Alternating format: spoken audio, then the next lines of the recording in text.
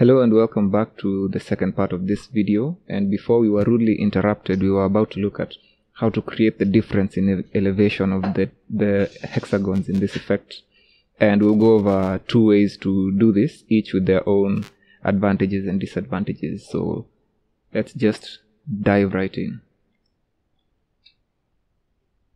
The first method we're going to look at is using weights, and I really like this method because just this concept alone that you can use weight paint to tell a modifier how to affect the model is such a powerful concept, and we'll be looking at this in a future video. I think you guys are really going to like that one. It's such a powerful concept, and it lets you maintain that control because all that variation is happening within this one model that we have. But the downside is that I found that this method really impacts the performance. But the second method we're going to look at will be a sort of workaround around that problem. If your machine won't be able to handle this, I found that you lose a bit of that control, but the performance is something that wasn't very punishing, at least on my end.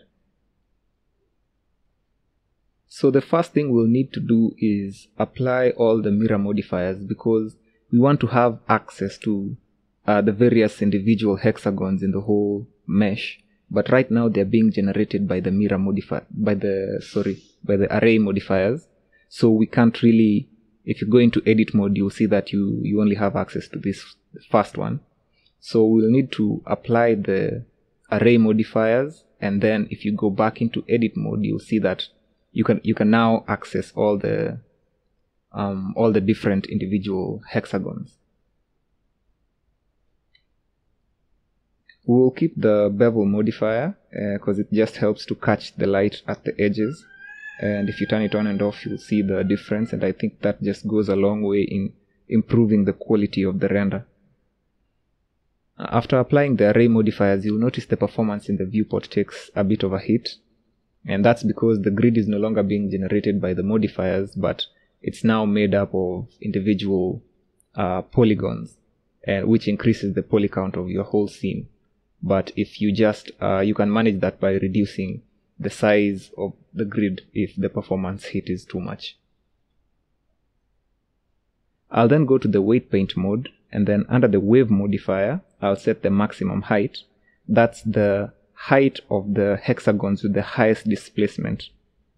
And then inside the object data properties, I'm going to create a new vertex group. In this vertex group, we're going to have 3 different weights. I'll select in edit mode all the hexagons and set a value of 0.6, which means that they'll be displaced at about 60% of the maximum height that we set. I'll then randomly select hexagons all over the place and assign them a value of 1, and these will be the hexagons that will be influenced the most by the wave modifier. I'll do the same again and randomly select more hexagons and assign them a value of 0, and these will be the hexagons that will be influenced the least by the modifier. You can then select that vertex group in the wave modifier, and you'll see how the whole thing comes together. As I mentioned, I really like this approach because it enables us to create all that variation within the same mesh, but it really impacted the performance. So now we'll just approach it a little bit differently and see how we can avoid that issue.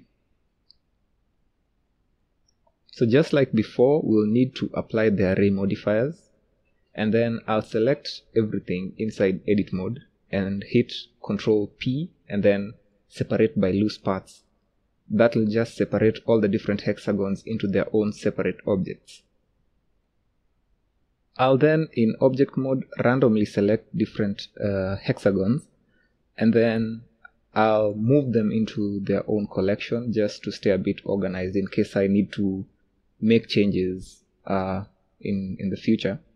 I'll move them into their own separate collection, and then with the last hexagon selected, I'll go to the wave modifier and increase the height for that particular hexagon, and then hit Ctrl L and then link the modifiers. That will just apply that change to all the other selected hexagons. Again, I'll randomly select other hexagons and move them into their own separate collection.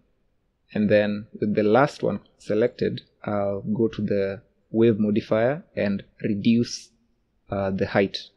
And then again hit Ctrl L and link the modifiers so that that change can be applied to all the other selected hexagons in that collection. And I find that this approach doesn't impact the performance as much. But as you can see, because we have the hexagons separated into separate objects, if you wanted to make a change in future, there are just extra steps in there that you have to go through. So that's it for this video. If you like the video, do drop a like, and if you like the content on this channel and you want to see some more, do subscribe and hit the notification button so you can be notified when I drop more content. And yeah, that's it, and stay safe, wash your hands, and see you in the next one.